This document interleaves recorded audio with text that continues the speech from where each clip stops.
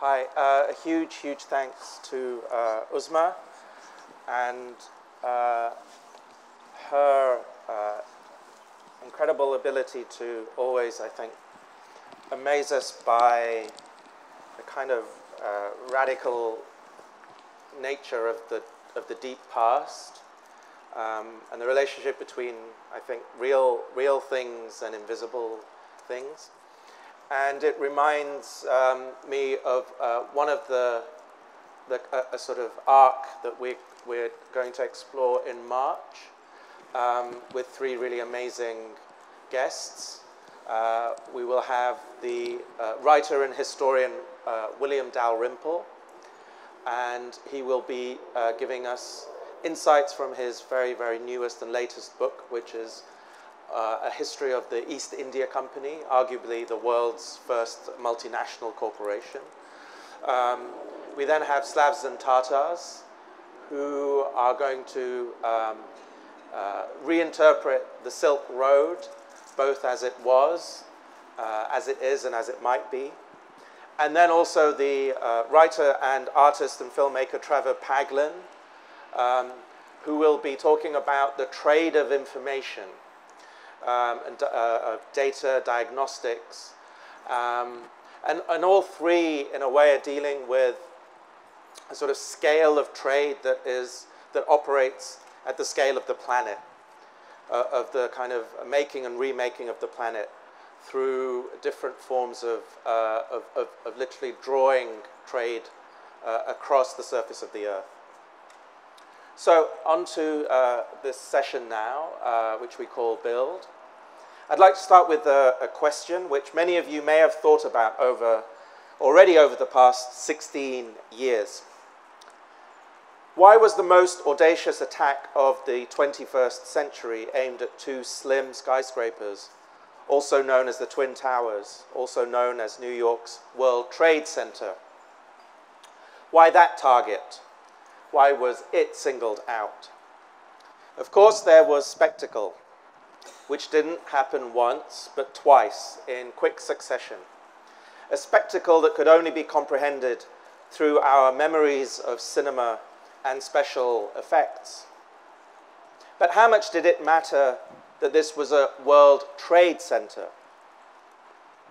Buildings are as much symbols as they are buildings. They're vessels of intended meaning and unintended interpretation. There's a long, rich history that ties architecture to trade through factories, banks, stock exchanges, markets, global governance entities. What is the architecture of Davos, aka the World Economic Forum, which opens also this coming week? The thing is, the activity of trade is equally invisible and visible, but arguably architecture makes it apparent in a physical and public way, in ways that can be admired or indeed attacked. To explore the multiple lives of trade's architectural appearance here in the region that Uzma so beautifully laid out for us, I have three brilliant guests, Noura Al-Sayegh, Iyad Alsaka, and Todd Reisz. I'm going to introduce them individually, one by one, as we go through the next hour or so. But I've asked them to share one or two examples from their own research, their own writings, and their own practices, which articulate the architectural language of trade. So first up, we have Noura Al-Sayegh. Noura is an architect and curator currently working at the Bahrain Authority for Culture and Antiquities as head of architectural affairs, where she's responsible for overseeing and planning and implementation of cultural institutions and museums, as well as the creation of an active agenda of exhibitions and academic exchange initiatives. She's also been curator and sort of mastermind behind, I think, some of the most interesting and compelling of the architecture pavilions, Bahrain's, of course, at the Venice Biennial over the last number of years. So will you join me in please welcoming Noura Al-Sayegh? Thank you. Thanks a lot for the intro, Shumon. I'm really happy to be here as well. Obviously, when you asked me to talk about trade in Bahrain, it was really difficult to avoid the kind of postcard of the pearl traders' houses that Bahrain is really well known as, and was the capital of the pearling industry in the Gulf. These buildings, that we all are really familiar with in the Gulf, have come to represent today an idea of a local architecture that was using local materials such as coral stone that was extracted from the sea, lime plaster that was using seashells from the seashore to get the whiteness, and have come to represent the counterweight of a kind of more generic architecture that has started appearing after the discovery of oil in the 1930s. And actually, it's really interesting because I've been working now in Bahrain for around 8-9 years. So it's always interesting when you work in a place for a really long time. After a while, you start realizing that all the assumptions and the kind of initial ideas that you had turned out to be quite the opposite of what you thought. And last year, we started working on an exhibition for the Venice Biennale, the last edition, so 2016, where we were starting to look at the impact of aluminium in architecture in the Gulf, linked to obviously the discovery of oil in the 1930s, and the appearance of the first aluminium smelter in Bahrain in the 1970s as a direct relation to the discovery of oil, because the smelting of aluminium obviously requires a lot of energy, and the reason why a lot of aluminium smelters are found in the Gulf is because energy is so affordable. And we were starting to look at this, obviously, with also the assumptions that the kind of architecture they were producing, which we see here, and you obviously see a lot around you, was a really generic architecture that was not producing, to a certain extent, a local identity or any markers that would, represent the Gulf and the specific locale in a specific way. And at the same time, as we were working on this exhibition, we started working on the conservation of the Siyadi Majlis, of which we see a picture here, which is the most emblematic building of the pearl era, where these pearl traders that were trading pearls all over the world, from the royal courts of India to Europe to the United States, were starting to develop also an architecture that was a lot more expressive than it had been. This is obviously the epitome of this, with one of the few examples in the Gulf with such a decorative exterior facade. And we had always assumed, and this building is quite well known, that this building was representative of this era, that it was from the 1930s, and that it was using all these local materials that we kind of refer to in terms of an indigenous architecture. And as we started working more closely on this building, we discovered that it was actually built in 1952, that there's actually a steel beam in the ceiling that's supporting the span of this roof, that most of the wood was imported from India and Persia at the time. The glass is also imported from Persia. A lot of the decorative elements come from India, are influenced from Persia, from some European examples of the time. And even more so, we started doing some plaster analysis and realized that even in the lime plaster mixes that are used on the buildings, there's some pottery shards that are found that are even from outside of Bahrain. So these kind of buildings, that the dichotomy between them and this more generic lifestyle that you would think are so evident, turned out to be completely different than we thought. And this local architecture that that we try to defend so much was actually using materials from such a wide area, and represented this era of the pearl so much more than this architecture that we're looking at today. And when we started having a look a bit more closely at the aluminium industry in Bahrain, the architecture that it's producing, we started to realize that actually these buildings were using so much more local materials and local craftsmanship, let's say, to a certain degree, than the architecture of the pearl trade. So you see the way these buildings that actually try to express an era of, prosperity, of trade, of openness, of, everything that the oil industry brought with it, are actually built mostly with block work that's locally produced, with, locally made aluminium window frames that are done most often and not in local workshops such as these. So the presence of this aluminium smelter in Bahrain has produced a downstream industry that accounts for more or less 25% of the GDP of Bahrain.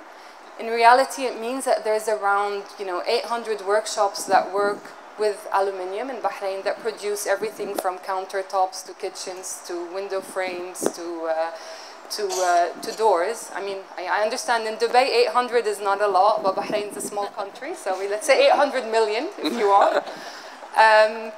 And that actually, there's a whole rhetoric of trade that we hear about in the Gulf and that we project, and there's this whole image of an architecture of trade, whereas actually if you look at it a bit deeper, the Gulf states are unfortunately becoming a lot more protectionist than we would like to say. I see this up close because regulations in the tender board change very often, and they become a lot more focused on things being locally produced, on the number of local workers being employed, on the number of Bahrainis working in a company, and all these things have become so much more regulated than they were in the 1930s. And the consequences of them are that in reality, the economies are actually, in terms of constructions, probably closing up a lot more than they're opening up. I mean, Saudi, for example, in Bahrain, it's a small country, and these have tremendous consequences. Saudi, 2 years ago, banned the export of sand outside of Saudi, which means that in Bahrain, it's becoming increasingly difficult to produce cement, which you would think, in this region, why is there a shortage of sand? A year and a half ago... Why is there a shortage?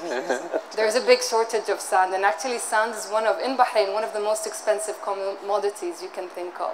Can you explain that? Because we assume sand is everywhere. Yeah, I also assume that. I mean, Bahrain doesn't have a lot of sand. The UAE doesn't export sand very easily. It also needs to go through Saudi. Saudi has banned, it's not exactly sure why, but 2 years ago they banned the export of sand. They banned the export of palm trees a year and a half ago. So now it's nearly impossible to find palm trees. So all the things that you think represent kind of, a local expression of identity, become even more difficult to find. And the economies are actually, despite the rhetoric that goes around, closing up a lot more than they're opening, or at least this is, the position of how it is in Bahrain. Maybe I'll end that there. Thank you. Maybe just a couple of questions, and then we'll go through, and then we'll sort of have a conversation. If you showed the Sayegh house, and this is the kind of jewel in the crown of again, we can think about the map that Uzma showed us with Dilmun, and according to some accounts, the epic of Gilgamesh goes pearl diving in Dilmun, and some say it was Bahrain. And so this incredible history, which, as we said, goes back millennia, then is given this sort of noble incarnation in the Sayegh house. 1932, as you said, early 30s, oil is discovered in Bahrain, one of the earliest discoveries here in the region. Was there a concomitant manifestation, architectural manifestation in Bahrain that gave a noble symbolization to oil, or did it take a different form? Was the city itself in a way, the architecture of oil. I mean, the discovery of oil and the arrival of oil in Bahrain, and probably also in the region, you know, marked the start of an imported model of urbanization. You know, with the discovery of oil, the first American companies came, so then the first, you know, gated communities and compounds for the oil workers in Hawali were created. The car arrived at the same time. So it was really actually a rupture, you know, and these old cities, the pearl divers basically turned into oil workers overnight because the work in the pearl industry was so tough that they were, you know, it was a blessing to go and work in the oil fields. And it really, you know, it happened in a rupture, and it was really, you know, the start of franchising, the start of, you know, importing another model of urbanization. And for a long time, they kind of lived side by side. So, you know, Muharraq, where the pearl divers were, you know, kind of turned into decay, and other parts of the country were developed. And it's only, I think, when things started being produced locally, and probably the biggest and first manifestation of that was the aluminium smelter. And the idea behind it was already, you know, to start diversifying away from the oil economy, to start, you know, there was a general idea in the Gulf in the 1970s to start producing things locally. And when that happened, I mean, I didn't talk about it, but there was this one image that Camille took of this kind of transitional moment when they were kind of still trying to invent a kind of local identity, but using these new materials. And you find a lot of these kind of examples of buildings that were built in the 1980s with kind of arches made with aluminium materials. So for a long, you know, there was a search at that point, I think, to try to establish, you know, what you would call a local identity using these materials. And was there, you know, was there a sense, because both, one can think of pearls and oil as almost like providential resources, you know, blessed lands. Yeah. And is often the case that blessing is finite, and either it runs out or something, a new technology arrives and eclipses it. And does the industry of aluminium fit in that narrative, or is it considered more of an invention rather than a discovery of a providential industry? Yeah, I mean, there's a strange relationship with aluminium, because in a way it's something that's really... It feels more secretive. I mean, at least at a popular level, again, in terms of the romance of pearls, the romance of oils, one doesn't think about the romance of aluminium smelting. No, it's true, but but I mean, in Bahrain, there's like an immense pride with this aluminium factory, because it was one of the first, and it was, you know, the first sign that things could be locally produced here. And there was all, I mean, in the book, you saw the publication that we did. There was this huge promotional campaign that the aluminium factory did, where they were trying to tie the craftsmanship of aluminium to the old craftsmanship of copper smelting from the time of Dilmun, and all these things, to kind of try to inscribe it in a kind of community and continuity. And in terms of you know, I think the first organized labor union in the Gulf was that of Alba in the 1970s. So it was Alba and Babco, the oil company. They really kind of, you know, they ushered the era of, you know, of organized workforce, of unions, of labor unions. They were also at the start of the political parties in Bahrain. So up to today, you know, there is this kind of pride of working for Alba. You know, people that work there for, you know, 50, 60 years. There's a, you know, there's a kind of sports club. So it's a kind of, in the same way that the oil, you know, Hawali has that with the oil community. And this smelter is now expanding. So I think in 5 years, it's going to be the largest single-site smelter in the world. And that's something that, I mean, it doesn't really mean anything. It just means that, you know, there's no environmental control in Bahrain, so that they can actually put all three of their smelters in the same place. But you know, it's something that the country is really, really proud of. Fantastic. Will you please join me in thanking Noura Al-Sayegh? We're going to keep this moving. So my next guest is Todd Reisz. Todd is an architect and writer. He's also the Rose Visiting Assistant Professor at Yale University School of Architecture, where he teaches courses in urbanism and Gulf urban history. He's currently writing a book about Dubai's early modernization through a lens of architecture. He's been a guest at the Global Art Forum before, and when it came to this question of how does architecture give form or speak trade, it was a kind of no-brainer to invite Todd to talk about a very beloved building and icon here in Dubai. So will you please join me in welcoming Todd Reisz? Thank you. Can you hear me? Yeah? No. Kind of coming on? No. Takes a moment, I think. Good. Thank you, Shumon, for the introduction and for the invitation to be here this evening. As Shumon mentioned, I've been working on a book about Dubai's early modernization. And what's particularly important is how this history of modernization is so indebted to the ties that Dubai has to places beyond its own borders. And by that I mean not only things coming here, but also then leaving here as well, going back to the word Shumon used earlier today, entrepot. So I've been asked to say a few things about the World Trade Center. I thought I'd share a few things about the World Trade Center in the form of a 10-minute tale, since I'm supposed to speak for about 10 minutes. And I'm going to rely on my box of information that I've been collecting for this book. And just so you know, writing a book about Dubai's history is very difficult.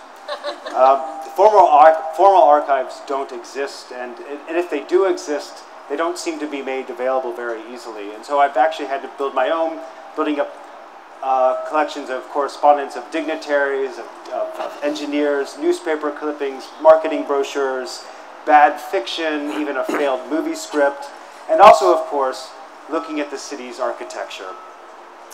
And if, as we are told, and this is something we could discuss, if it is true that Dubai's modern history is something that's 50 years old, 10 minutes is a significant amount of time. It's not a percentage point, certainly, but it's definitely an amount of time that's tangible and a significant amount of time in which a decision could be made or even unmade. And 10 minutes, my guess, was the amount of time it took for Sheikh Rashid, pictured here, to collate the advice of his advisors and choose the location for the World Trade Center, which was supposed to be near the airport. An intelligent and totally logical place to put a global node of trade. It's where people with real money and of real status entered the city. And this is where gold used to enter the city. It's where diplomats, dignitaries, businessmen were introduced to Dubai's ambitions and were able to introduce their own. 10 minutes was also probably just enough time to realize it wasn't going to be near the airport and would go to its next location. Suspense. Which was supposed to be at Dubai Creek. On Dubai Creek, the project's architect, which was John R. Harris, who's a major protagonist in my book, he tried out a twin tower scheme, I just realized, just learned recently. And obviously he's referring here to New York City's World Trade Center, which he did go to visit on Sheikh Rashid's bill, and which would of course have an enduring effect on what Dubai's World Trade Center would be. But it probably took about less than 10 minutes until this scheme was erased. As most of you probably know, the eventual site for the World Trade Center would have been at what we now know as the beginning of what we now call Sheikh Zayed Road, which is featured here to your right, going into the distance. And it's here where I'm going to base our 10-minute tale. And I'm going to say that this tale is about you. And you are a businessman in the year 1980. And a taxi driver picks you up at the airport. You've come to sell parts for an oil drill, or maybe to sell legions of commercial vans to a labor camp. Or better yet, and this is what we'll stick with, you're a Sony executive. And you've come to promote Betamax technologies for Dubai's burgeoning television programming. I thought Betamax 1980 is a very good fit. So your driver picks you up at the airport, and he's taking you to the Hilton Hotel, a respectable hotel, a well-known global brand, but you actually didn't want to stay at the Hilton Hotel. You wanted to stay at the Sheraton Hotel, where you would have had a view of the Dubai Creek and its famous dhows, and been able to absorb some of the kind of local legend of gold smuggling. But that hotel and everything else along the Dubai Creek was already fully booked. Therefore, the only option for you was the Hilton Hotel. And it was ready, of course, to make you feel at home. And it is here where the 10-minute tale will begin, at the Hilton Hotel of the World Trade Center. The 10-minute clock will start after you have checked in at the hardwood lobby desk, flanked by fountains and tropical plants, and then after you have walked across the expansive foyers and hallways of deeply plush carpet that soften each step of your shoes' wooden soles. And such deep carpet, I might let you know, was actually a very impossible surface of luxury in a landscape of sand. But it is what you, a global businessman, have come to expect, and what the Hilton Hotel might be able to offer. After the bellhop has opened your suite's door as if it were a door to a jewel safe, and after you've scanned the room for all its accoutrements, which include a touch-tone phone with one-button service to the front desk, and then, of course, that latest symbol of away-from-home luxury, the minibar. At the moment you close the minibar door, that's when this 10-minute tale begins. You walk over to get a glimpse of the outside beyond this Freon chilled bastion of comfort. You look out from the window, the narrow slit of a window in your room, and just so you know, a quick side note, the building's ungenerous use of glass, that is, its very small windows, was actually the most cited reason why this luxury hotel was eventually imploded by dynamite. But back to your story. So you begin to get a sense as you look out the window of where you are. Lily pads and lattice gardens, a swimming pool in the shade, and suited waiters serving people lounging defiantly in bathing suits. You turn around to make a quick call to your colleagues, on the room phone, of course, and they're waiting for you. The bellboy helped you with your bag so you can swiftly change into, as they say, a fresh shirt, and head back down to the hotel's amber-lit lobby. And then you go out. And it takes a few seconds of these 10 minutes for your eyes to adjust to the globular white light of a Dubai day. And you realize that you're not standing on the ground. Instead, you're on the raised platform of the World Trade Center complex, meters away from the desert below your feet. Underneath you is a whole level of machinery churning out coolness for you and others staying at the Hilton Hotel.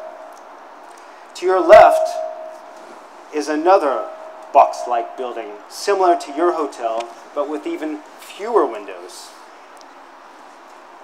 And you know it's the complex's exhibition center, Dubai's largest unobstructed and closed space. It can accommodate ice skating rinks and boxing rings. And as large as it was actually deemed too small the day it opened. And looming directly before you is, of course, the most memorable part of the complex, what really is the World Trade Center. When one said World Trade Center in 1980, it probably sounded less like World Trade Center and more like the three English language words combined to mean something: World trade center, the world's place of trade. Go back.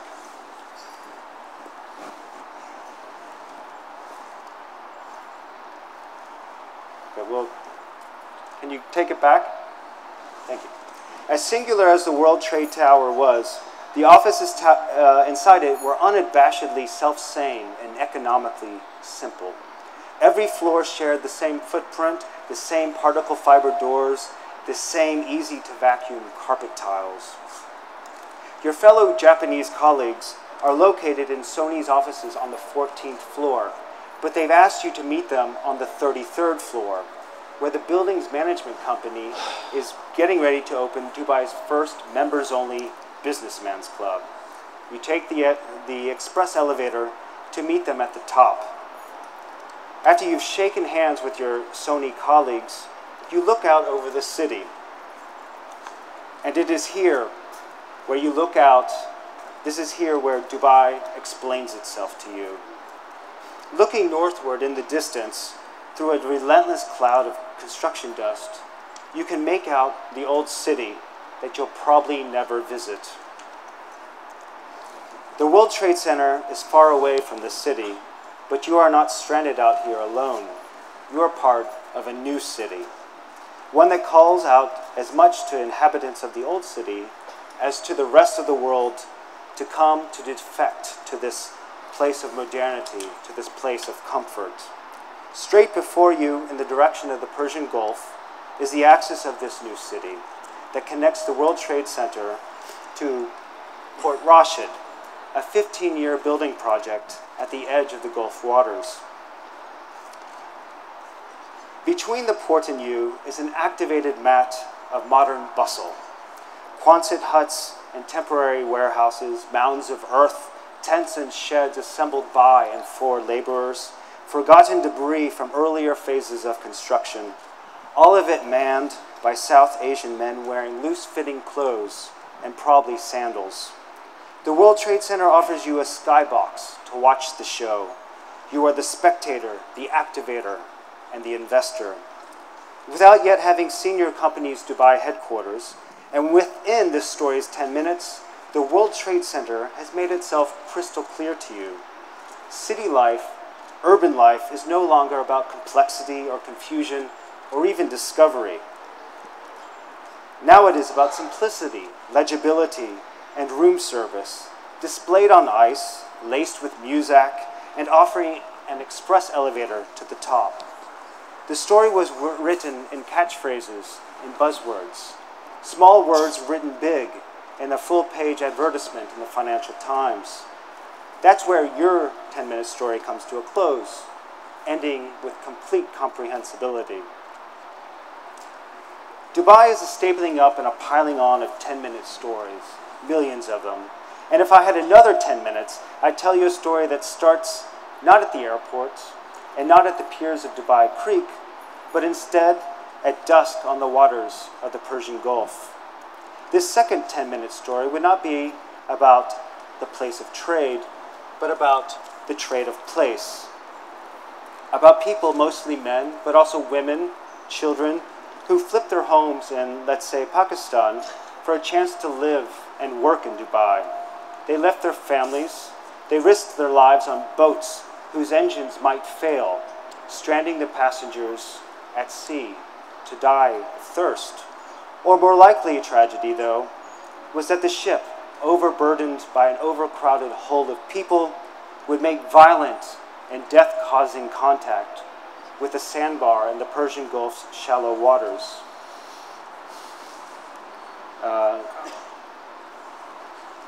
With another 10 minutes, I could tell you about one of these shoreline tragedies unfolding in 1968. A passenger ship hit a sandbar, split in two, and burst into flames. No one knows how many died. Those who survived waited in a makeshift camp until they could either escape or be sent back home. This was a refugee camp that was located right next to what was about to become a huge construction site within just a matter of days. The construction would be of Port Rashid. Refugee camp versus construction site. These were not opposites. They were intricately related. Port Rashid would be its own village, starting with 3,000 people, and thousands of more would come, eventually joining, and most of them coming by the boats like I've described.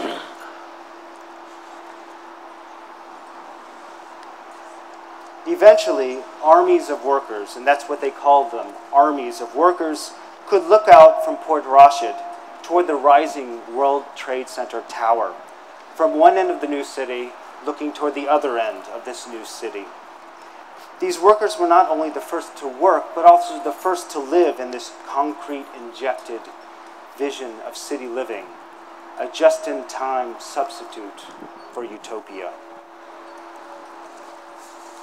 The moment when the most people ever were at the World Trade Center was the day that Great Britain's Queen Elizabeth II came to officially open the unfinished tower. All segments of Dubai came to watch. They gathered at the guarded barriers, but those who actually, with the best views, were those looking down on the crowds. These were the Pakistani builders, in their shalwar kameez billowing in a Dubai breeze. For the Queen's visit in February 1979, the builders had prepared the tower so far as to be cloaked in its recognizable concrete skin, but it was hardly finished on the inside. The Pakistani builders knew the tower better than anyone else, and, if just for a moment, could control it, could climb it, and take advantage of it to capture and take in the spectacle below them. For Elizabeth II's visit to Dubai, time was terribly structured. It was choreographed. Her schedule was designed down to the minute. Time was divided into when she could wave to the crowds, when she would cut a ribbon, or when she could pull back the curtain to reveal a new plaque. At the World Trade Center, just like the Sony salesman, she took the elevator to the top to look out and to read for herself Dubai's mission statement, being written on to a transforming landscape. She was back at her catered lunch in the Hilton Hotel in 10 minutes.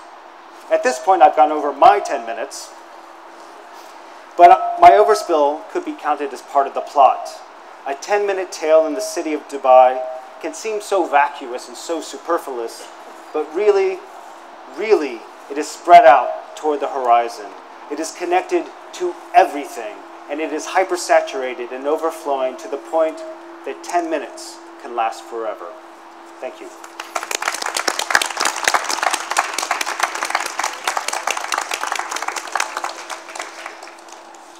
Thanks. Thank you so much, Todd. That was vivid and time transporting. I wonder, my first question would be about this, the date that it opens, or the year that it opens, 1979, and whether we could go into that a little bit, because one of the things we alluded to in our introduction today is that we're at a point in history, a point in certainly the history of globalization, where many people are now saying that a certain kind of economic and political project that started around 1979 and 1980 is over, or is being threatened in a really profound way. And so one of the things that happens in 1979 is Margaret Thatcher is, of course, elected in the UK, followed very soon after by Ronald Reagan, of course, in America. Of course, 1979, the Iranian Revolution and the transformation in the region politically, also certain political events in Saudi Arabia that can also be seen as a sort of culmination of the oil crisis that had started already in '73. So is, and also importantly in 1979 in terms of the Jebel Ali port, also in Dubai, these sort of two totemic statements about Dubai's future in relation to global trade. Is it a kind of accident of history that the World Trade Center opens at 1979, or does it somehow play a role in that larger story of the beginning of a certain kind of economic neoliberalism and the financialization of global economy? There might be a simple answer, which is no. Well, I was thinking about, I mean, architecture is a field that moves very slowly, Yeah. right? I mean, by the time between the idea of commissioning a building to the point where you actually open the door, there's so much happens. And I would say that, in 1974, when the building is commissioned, and there's a whole kind of legend that I won't get into about why it happened. But at that point, it was really focused on exhibition. And you find these almost cute descriptions of how this tower was going to be used, where there were going to be these kind of exhibition rooms where people could come and look at Yugoslavian furniture on floor 14, while on floor 12, one could come look at Asian fabrics. And by the time, actually, when this building became more occupied, was more like 80, 81, it's really being filled with mostly oil-related companies and government companies as well. Sony was indeed there, but and I think also something that quickly changes is that I've made the connection between Port Rashid and the World Trade Center. But actually, what happens in the meantime is that, yes, Port Jebel Ali is brought in, and actually the Queen, when she comes to visit, her ship is staying near Port Rashid, and she's gone to Port Jebel Ali before she comes to the tower. She opens Jebel Ali as well, doesn't she? Again, something unfinished being opened. But nevertheless, so by the time she's up looking out at Dubai from the tower, this tower's purpose has shifted, where it's really at first was about making this free zone area between Port Rashid and the Trade Center, and by the time before it's even opened, suddenly that relationship has been broken open by the announcement of Port Jebel Ali. So I think that's just architecture just playing this difficult role, where, I mean, oftentimes the way this building is described as being, it's opening the way to Abu Dhabi and Jebel Ali, which was not the case.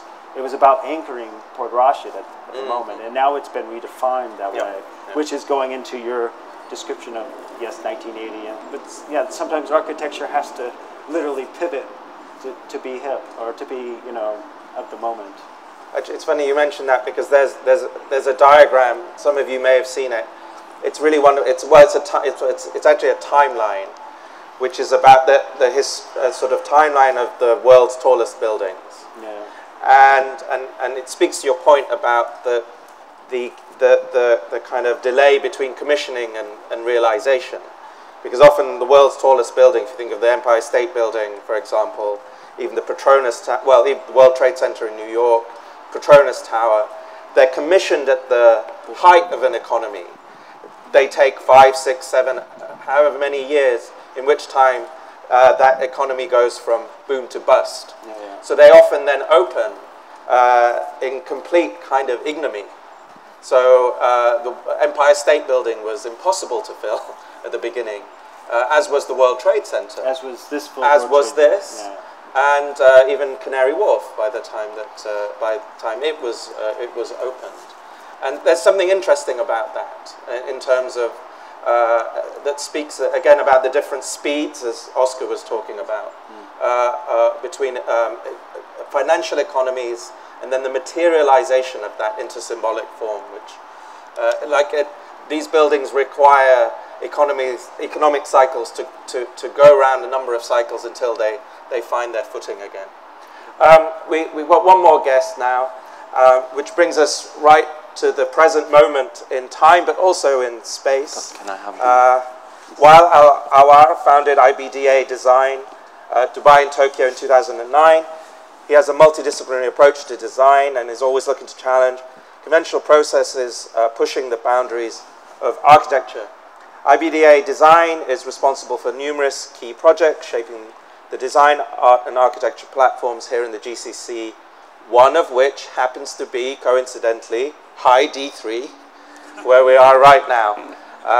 So it's really a perfect alignment, and it gives us great pleasure to be able to ask and hear Wael talk about this wonderful venue that we're in and how it does and doesn't play against the sort of prevailing language of trade and architecture here in Dubai. So will you please join me in welcoming Wael Al-Awar. Thank you. This is, yeah, thank you, Shumon, for the introduction.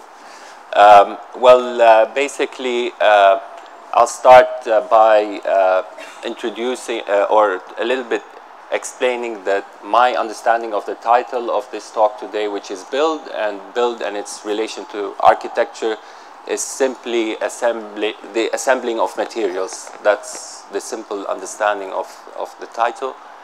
And well, since the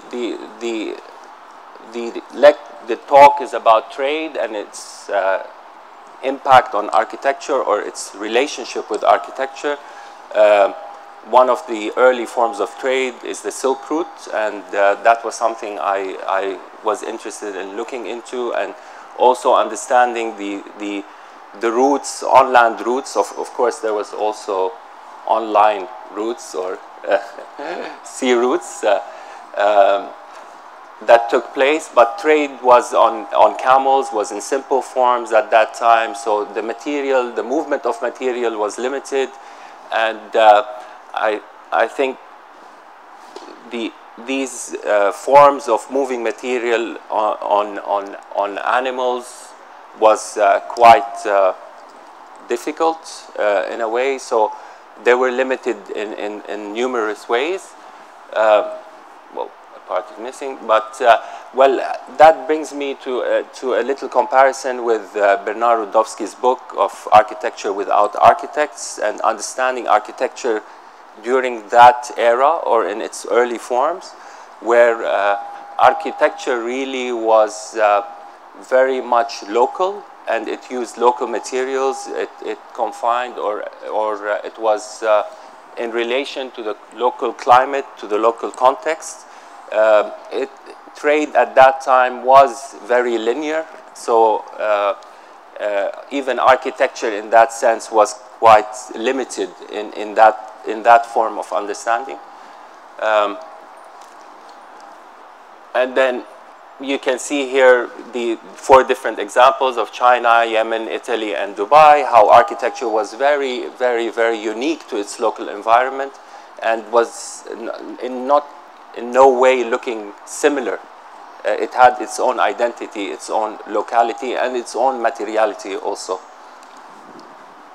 Trying to move to next. Okay. Whoops. Okay, so how we see it is that architecture without architects, the materials were locals, the skills were locals, speed was slow, and exchange at that time was limited. So architecture at that time was good. I mean, it did produce, it was in a way good. So then I moved to now, where we are in the 21st century, and comparing that to the Silk routes and looking at the shipping routes, and it's a web. I mean, it's completely different form of trade. Even the movement of materials has moved from the camel to the mega ship, and it's just taken on a whole new form. And it's a whole new game of trading commodities, goods, and even materials in many ways, and how that also does affect architecture. So then you end up with cities like Dubai, London, Singapore, and Sydney being built by this mega trading environment. But this brings us to a simple question, is climate important? Because we comparing these 4 cities, Dubai, London, Singapore, and Sydney, I simply look at the local skies of these 4 cities. And if you compare them just by overcast and clear sky, you see none of these cities are in any way or form similar. They're all completely different from one another. And then again, looking at culture and looking at the local dance, for example, and comparing these 4 cities, they have completely different cultures. And then we published this in 2014 in Art Dubai's pamphlet, where it's just, this is not a poem. I mean, it's trying to move to next, but stuck. Okay. So anyway, moving on, I see architecture without architects was good. I think architecture with architects is where we are today, and this is what we do. Materials have become unlimited, skills are unlimited, speed has become super fast, and exchange is unlimited. So I think we're in a super age where we have to take advantage of what we have in a smart way. That's the most important thing, trying to really address and think of the local climate, the local culture, and not erasing all of that heritage that exists. This is slow. High D3, okay, so this, we designed this project, and ironically, it's also built from containers, which is also a unit of trade, which I believe is something that one would not really think of being an architecture element or something that one would inhabit. But it is a module, and it has certain proportions and dimensions and can most certainly be used to build something. And the reason we use the container is, well, it's not because Dubai is a mega port city and is a mega trading port, but one of the main reasons was the speed in which the whole project had to be designed and built, and the brief required a temporary facility that only had to have a lifespan of 5 years. So this can be all disassembled, reassembled somewhere else when its time is over. But what's interesting is that each of these containers is a recycled container. It's a container that's actually traveled to so many parts of the world, has traded with so many parts of so many other countries. Each container has a small tag on it, just like a license plate number, where you can really track its history and see where it had been, and now they finally find home here in High D3. Well, can you just tell us how you sourced these containers? Well, these containers, yes, there is. We worked with a contractor, obviously, and this contractor is a specialist in containers. So it took them time, because we have 80 containers here. So it took them time to source all these containers, but they were at their middle of their lifespan, because containers are used to a point where when they're totally unusable, then they will just throw them out. Do you know what a typical lifespan of a container is? Not really. It doesn't adhere to a lifespan. More, it's about its movement and intensity of usage. Yes, exactly, intensity of use. But it was important for you not to get new containers. Yes, to get old ones. Yes, yeah. It was important for us to have a recycled project. Okay. Let's say. And then the idea also was that to create a space that's 50% architecture and 50% landscape. And the reason behind that is the idea of the frieze or the neighborhood. The planning of the space is very much linked to, let's say, Arabic town planning, what you see also in Bastakia. the frieze kind of planning where the architecture and the landscape are well balanced between one another, where activity can happen indoors and outdoors, and people can move seamlessly between the different functions of these containers or modules, let's say.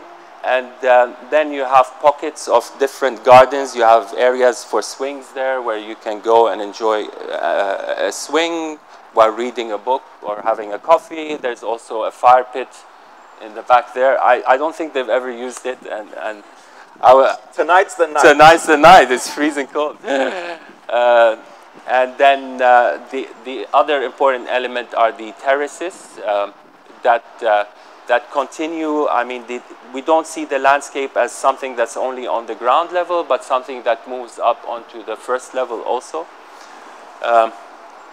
So, whoops, that was fast. And then of course, the wind towers. These are containers. These are 40-foot high, also a 40-foot container that's standing upright, that brings in air to ventilate the courtyard spaces. And the decision to paint them white? Well, the decision to paint them white, this is a Thermagard. It's a special paint, actually, that's highly reflective. It's because we didn't want them to overheat, because this is a metal. We had to think of the first question anyone asks is that a container, how does this work with the heat, with the climate here? Actually, they're all insulated from wall, floor, and ceiling, so they're fully insulated from the inside. And then the paint is a very highly reflective paint. It's a paint that is used on airplanes and even space shuttles. So it doesn't absorb heat. It reflects all. It reflects it all out. So we could put this on the moon and it would be fine. It's the sun is the problem, not the moon. Yeah, these are a few images. I think you're in the space, so the images won't do a lot of. We could just look around. Yes, exactly. Well, if there's, I can stop there. If there's. That's great. Yeah, I have another project to show. If there's no more time, I'll just stop there. Yeah. Okay. Thank you, Iyad. Thank you.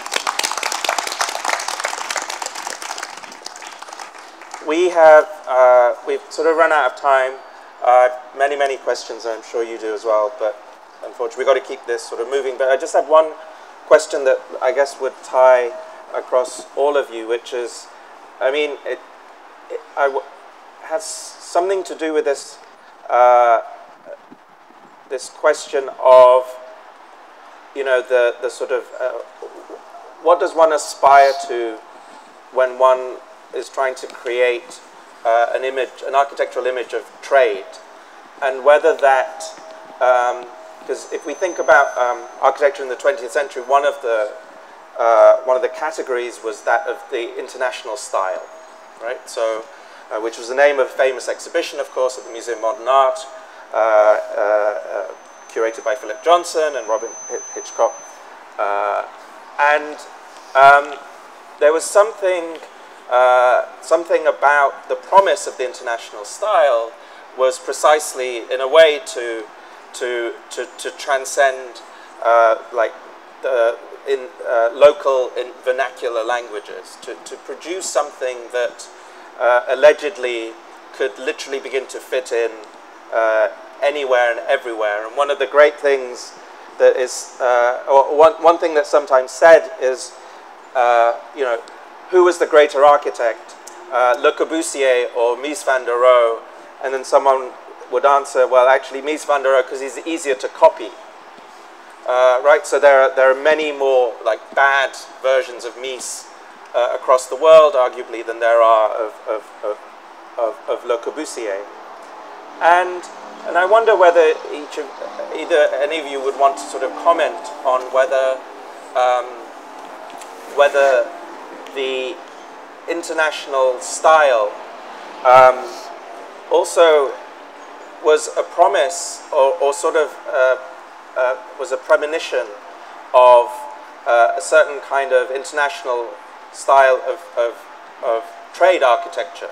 Because if we think of the World Trade Center, and then Bahrain, when did Bahrain's first World Trade Center open, do you know? It wasn't until, it's the one with the wind towers in the middle. I think it was 2001, 2002. And I think Kuwait has just got a new one. And again, I mean, there's something about the sort of language of the World Trade Center that seems to have produced its own kind of international style. And I wonder whether any of you would want to say anything about that. Maybe you, Todd, because I wonder whether the World Trade Center sort of fit in architectural history with the notion of an international style or not. And I guess one way to answer that, there are a couple ways I could answer, but just one that quickly comes to mind is, you know, something about the international style we often don't consider. We look very quickly at the exterior of architecture. Actually, there's so much about international style that was the interior. And while you know, the World Trade Center is often seen as an icon, it was never called an icon, it was called a landmark. But really the focus was on the interior and this kind of development of what it meant to be a global businessman. You know, what did the global businessman expect when he opened the glass doors? Because those doors were glass. He expected to come into marble, right?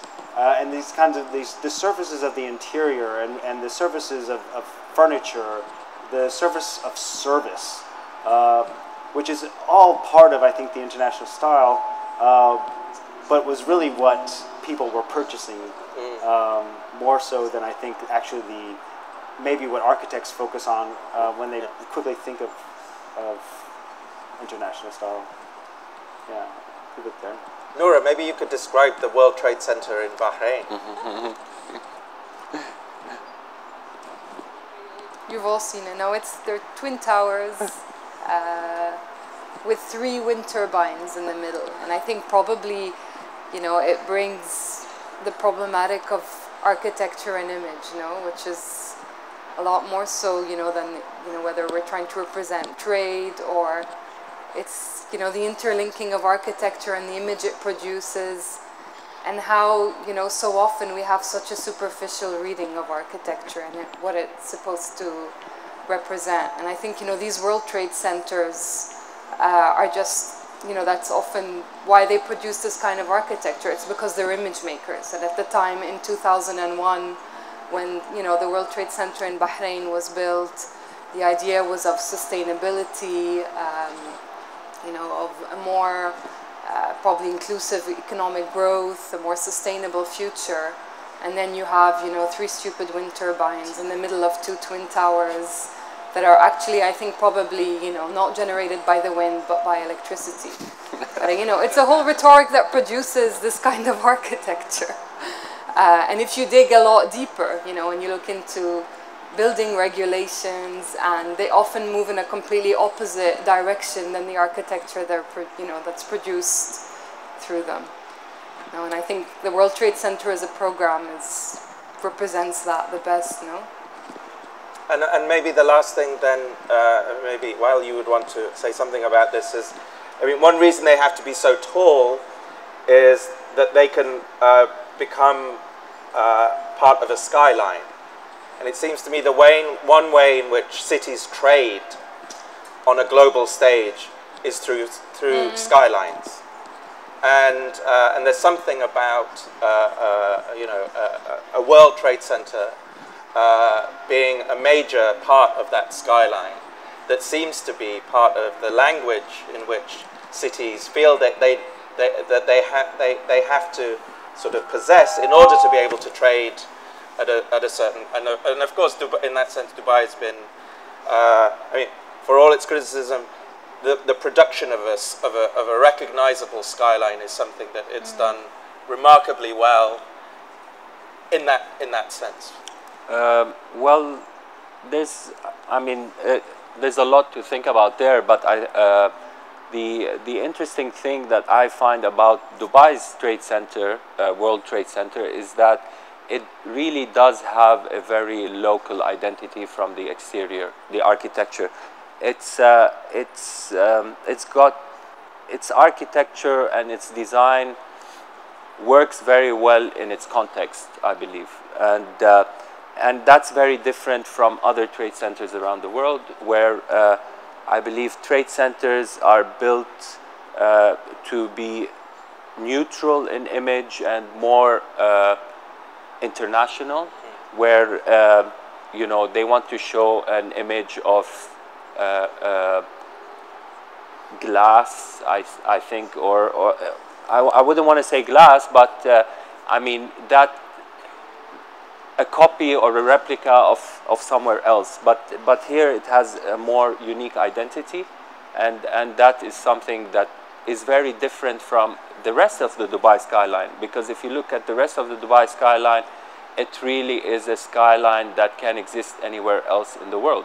And that's where I was showing the 4 cities, and that you cannot tell which is which at some point, where trade really, or the globalization, and that this form of trade takes over and everything just becomes a singular image, the dollar or the yen or the euro, or that's the image that takes over. Fantastic. We have run out of time. Will you please join me in thanking Noura, Todd, and Wael? Thank you. Thank you.